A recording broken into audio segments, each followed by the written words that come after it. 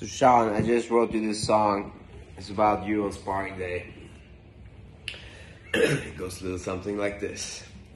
When I showed up to sparring today, but no one had any rounds to give away, 'cause I'm so ugly and got low self-esteem, and everyone around me just thinks that I'm mean. So now I have to go with bigger guys like Francis Ngannou and guys that eat fries. As Emil is fragile and he likes to train smart, and that shit just don't stick in my heart. I don't have a chorus yet, but it's getting there.